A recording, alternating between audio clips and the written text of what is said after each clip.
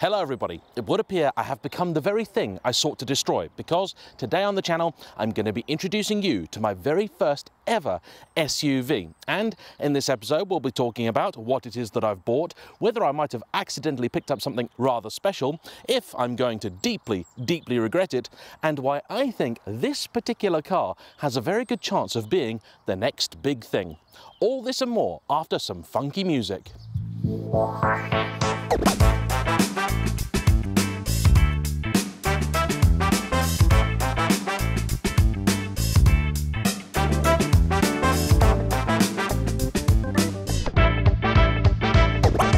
I'm sure you all hate needlessly long, overly tedious reveals as much as I do, so let's get straight to the point. It will not surprise anybody who's been watching the channel over the last few months to know that I have developed something of a fondness for the first generation Porsche Cayenne, and for once I've taken my own advice, because that is exactly what I've bought.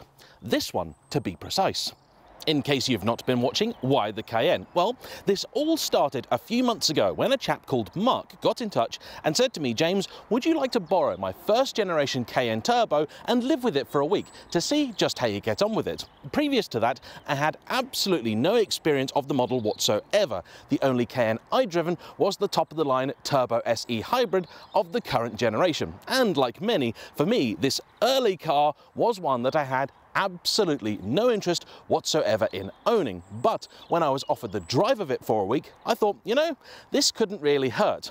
Actually, that turned out not to be true. It hurt quite a bit, because I completely fell for that car. The reason being simple. Despite all of its many failings, the early Cayenne is a car that simply exudes charm. Now, I appreciate that sounds like a very vague, wishy-washy thing to say about any car, but there is a lot else very measurable about the Cayenne that I really did appreciate. Like the fact that for me, it's just about the perfect size. In other words, it's about as big as you'd comfortably want any car to be for the backroads of Britain.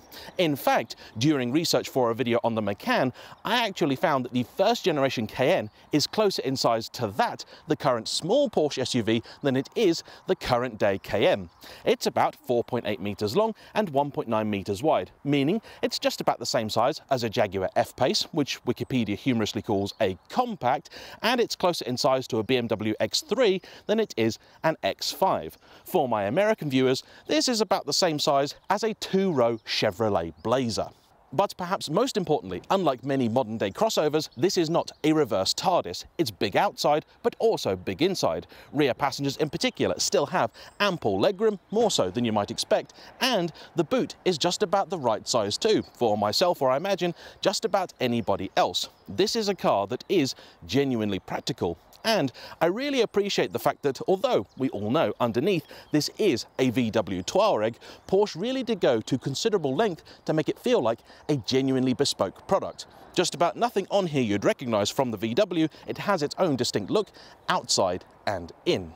Naturally, this having the Porsche badge up the front, the company wanted to make sure that the Cayenne still retained some sporting credentials, and in many ways this car was truly groundbreaking. You have to remember, back in 2003, the most powerful of all Range Rovers you could buy was the then newly introduced L322 with a 286 horsepower V8. Only a year before, the best you could have got with the old P38A was a 220 horsepower version with the Rover V8 in it. This, in turbo guys, had a 4.5 litre, making 450 horses. Supercar performance for the day. And later, as more powerful rivals appeared, the car gained a Turbo S variant with 520 horses.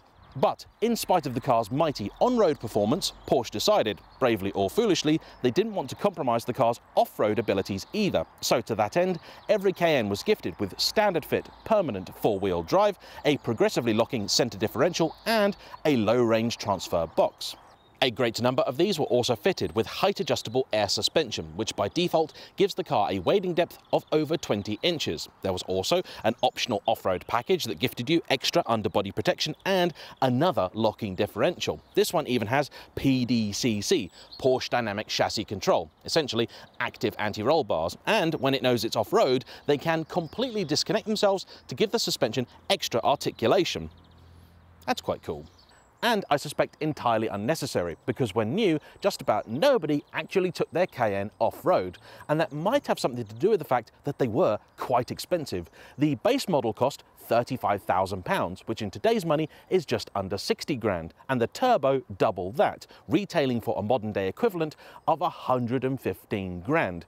No surprise then, they weren't really seen down a country lane. But today, I think many are thankful for all the effort Porsche went to, because the Cayenne seems to be enjoying a second lease of life as an overlanding favourite. Because these suffered pretty brutal depreciation fairly early on, you can pick up an example of even a Cayenne Turbo now from just about £2,000 or £3,000. And if you don't believe me, check the classifieds. I've seen them.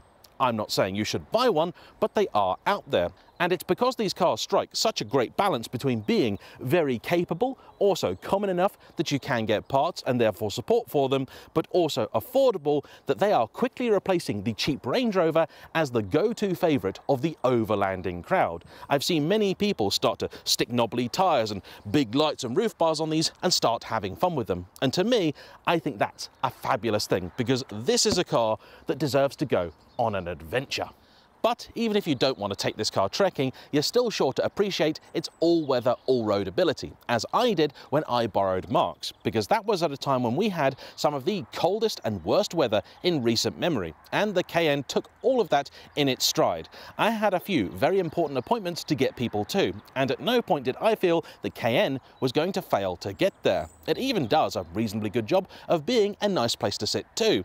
The Cayenne was Porsche's first real attempt to try and move their interiors up market after the relative disappointment that was the 986 and 996.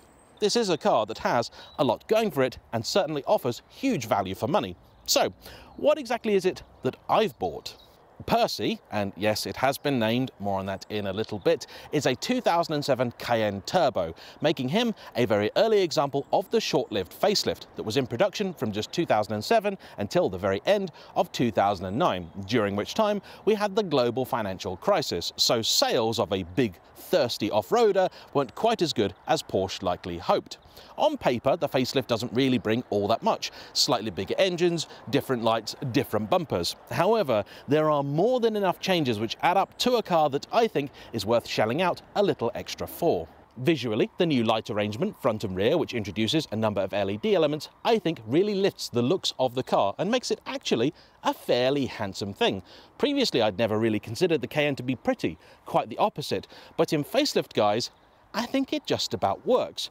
Perhaps more importantly though is the engine, which in all cases grew slightly. The base V6 went from a 3.2 to a 3.6, but the far more common V8 grew from 4.5 to 4.8 litres, regardless of whether you had a naturally aspirated or turbo variant. Of course, this came with a slight power increase, so the turbo went from 450 to 500 horses as standard, with 516 pound-foot of torque. That's 700 newton meters. But that isn't why you'd want one. Instead, it's because these engines were also considerably more reliable. The early V8s have a reputation for failure in a very expensive and sometimes terminal way. Though these 4.8s are not trouble-free, they are generally regarded as being quite a bit better. The facelift also brought with it a raft of changes under the skin that were aimed at improving the overall quality and reliability of the car, and the general consensus seems to be that they worked, because the facelift is considered to be an easier car to live with. So fairly early on I decided that is what I wanted. However, when it came to engine, the decision wasn't quite so clear. The facelift introduced a GTS variant for the Cayenne, which had the most powerful version of the naturally aspirated engine, making around 400 horsepower. I drove one of those recently, and that was part review, part fact-finding mission, at the end of which I came to the conclusion that for me, the turbo was the one to have.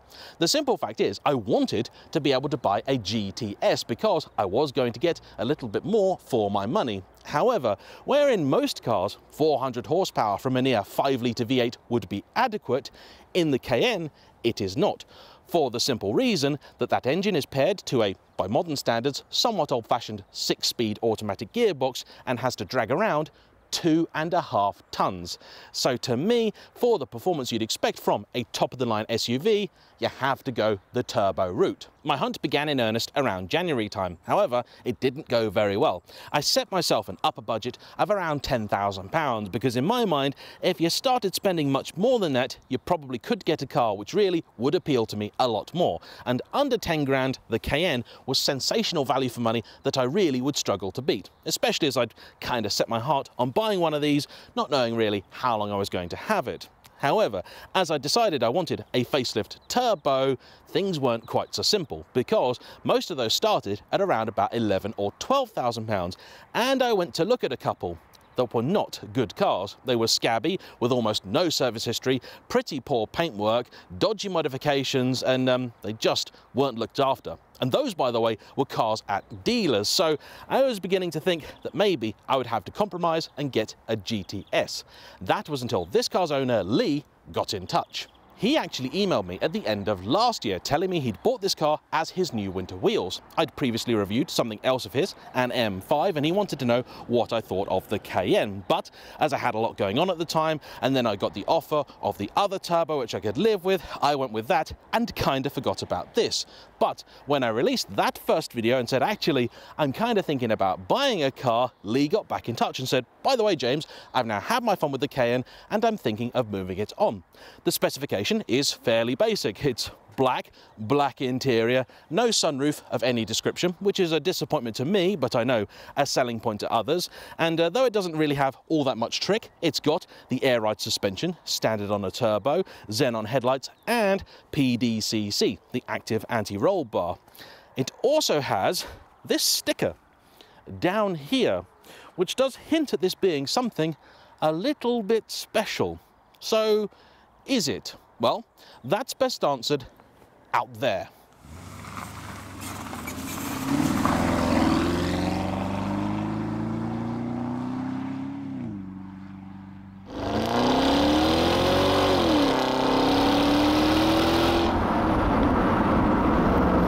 Well, it's definitely not standard, I can tell you that much. I can also tell you that it's a car that hasn't ever had an accident, has genuine mileage, currently just over 130,000, has no outstanding finance or anything else. And I can tell you all of that because I also took my own advice by doing a CarVertical search before parting with any money. Not that I didn't trust Lee, but when it comes to a vehicle such as this, a 17-year-old used purchase, it's better to be safe than sorry.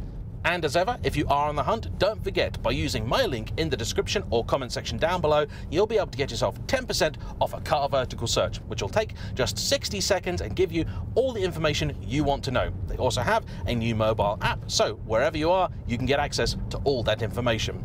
So then, James, have you bought a roof? Well, no, not at all. This is a 2007 Cayenne Turbo, and the story I was told is that it has a roof exhaust and a roof map.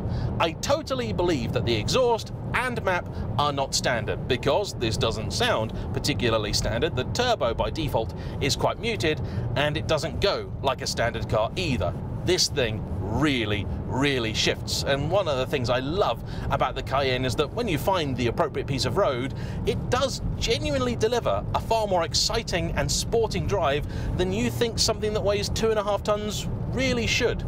This car is also helped by the fact it's got a set of Michelin Latitude tyres on it, rather than some cheap, dodgy looking items that you tend to find on old Cayennes. The wheels, incidentally, are 20-inch Sport Techno items, and they were one of the key selling points, because the alloys you get on many Cayenne turbos I just don't like. They're a fussy design that to my eyes just don't work. So having these as part of the deal definitely saved me quite a bit of money, because if I bought a Cayenne Turbo with the regular alloys, they would certainly be changed. By being 20s rather than 21s, you would also hope they give you a little bit more compliance, but in honesty, this car is a touch firmer than I think it should be. When it's not being challenged, it's lovely, plush and nice, particularly in comfort mode, but over those broken pieces of road that we seem to have a lot of, especially after the recent freeze, it does struggle a bit. It is for that reason that today it is going off for its service, and there's quite a few things that need to be looked at. So, gentlemen and ladies, I invite you now to place your bets as to how much this car is about to cost me. What does it need? Well, first off, a major service, though not including spark plugs. Lee, the legend that he is, actually did the plugs for me after I'd agreed to buy the car and had beaten him up on price, and just wanted to do it because he felt they needed doing. He also fitted a new starter motor, so that is not a concern. And one thing I have to say, this car is in excellent cosmetic condition. It's not perfect, there are a few little issues here and there, but the overall standard of the paintwork is much higher than most other Cayennes out there of this vintage. I want to say a special thank you also to Terry of RJH Coatings. I went and visited a friend down in Essex, and Terry sorted me out with a little bit of a valet, got a bit of wax on the car, and I've got to say, it turned out really, really nicely.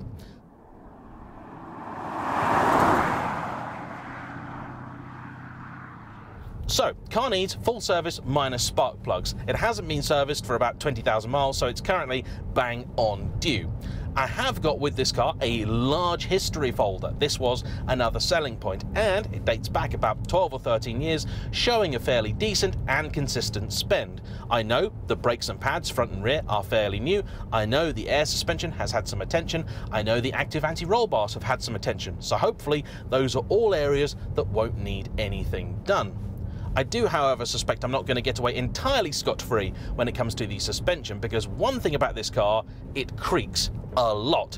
You may have heard it in the shot where the car was pulling away, but at low speeds in particular, this thing sounds like a pirate ship. Just about everything creaks and squeaks. You raise the car, it creaks. You lower the car, it creaks. You turn the wheel, it creaks. I think some bushes, ball joints and things may need a bit of grease or replacement, but yeah, that does irk me, so it needs sorting. It's a bit embarrassing, to be honest with you. The soft close for the boot at the back has also packed up, which I know has happened with this car before, and I believe is a fairly common Cayenne thing. I'm not sure it's necessarily a hardware issue, might actually be software. Everyone seems to imply that it's something you can fix with a computer, but that still takes a little bit of time. The car also does seem to have a minor oil leak, and I am concerned it might be burning a little bit of oil too.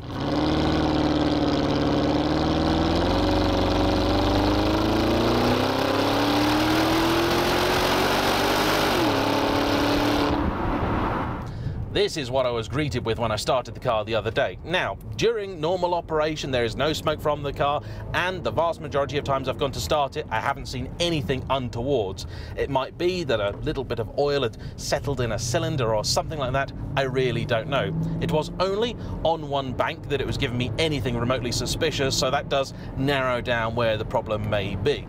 In any case, I'm hoping it's something relatively simple and not something devastatingly, horrendously awful that's going to cost me as much to fix as the car did to buy, because that would be quite upsetting. In terms of the actual cost of the service, I don't think it's actually going to be all that much. In fact, when I've researched these cars, one of the things I've been surprised about is how reasonable they are. I fully expected a major service on one of these to be like £1,000, 1,500 quid, something like that. It's not. It's usually about 500, though if that's because they're not including all the things you'd expect in a major service, I couldn't say, and I'm likely to find out soon. Obviously, this being a first-gen Cayenne, buying and servicing this car are only two parts of the reason these are considered very, very expensive things. The other being fuel economy, and the turbo, as you might imagine, has the worst of them all. But in the last few days, I've been driving the car around quite a bit on some fairly ordinary journeys, doing a lot of motorway stuff, and it's actually pleasantly surprised me.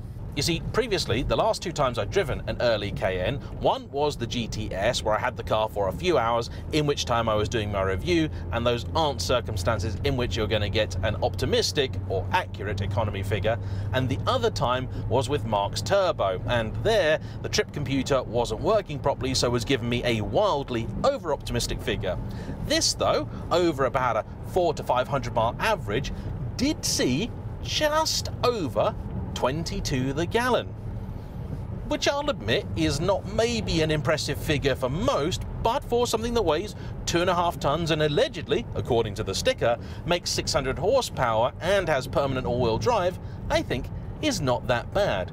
It means that it's only as bad as my 430 rather than quite as bad as the F12, which initially I had feared. That's on a run, in case you're wondering. Does 15.5 to the gallon. So then, that's a general introduction and look at the car. What are my plans for it once it returns from the service, hopefully without having bankrupted me? Well, my initial plans are not to keep it. Not because I don't like it, not because I've made a horrible decision. Instead, because I've decided that this car could be put to better use elsewhere. You see, when I had the first turbo, the one from Mark, my sister had a little bit of a look at it and went, I've always really wanted one of those, always been tempted, but never wanted to buy one on account of how much they might cost to run. So, while I was looking at this car, I had that in the back of my mind, and I thought, do I actually want to buy a Cayenne for myself? Do I not? I'm not so certain. And then I thought, you know what?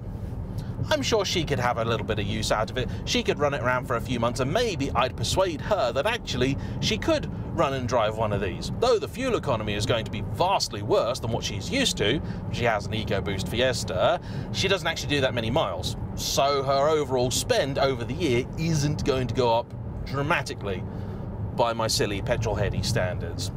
I might leave a fuel card in it.